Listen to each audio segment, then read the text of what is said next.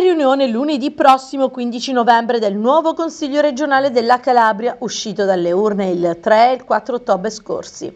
Tra i punti all'ordine del giorno della seduta che inaugura la 12ª legislatura: l'elezione del presidente, dei 2 vicepresidenti, dei consiglieri segretari e dei questori. Il presidente del Consiglio regionale, che secondo quanto anticipato dal presidente della Giunta Roberto Chiuto all'atto dell'ufficializzazione del nuovo esecutivo, spetta alla Lega. Il nome più accreditato è quello di Filippo Mancuso.